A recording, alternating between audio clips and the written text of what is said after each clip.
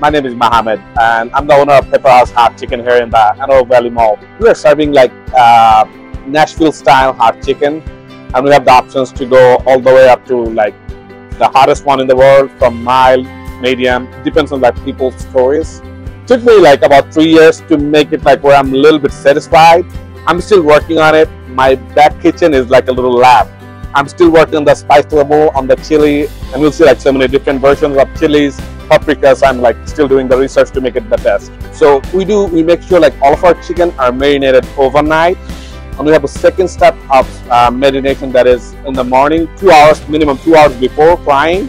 It should have like another marination.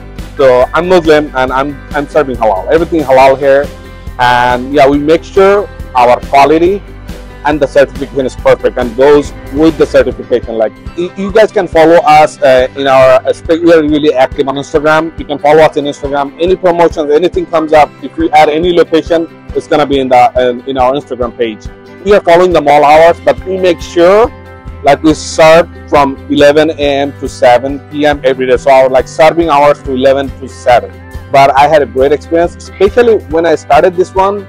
I really surprised that the whole city, like a big team came up to help us in our grand opening, and the ribbon cut and everything. That was amazing. This is a good city to start up something where the city is being helpful.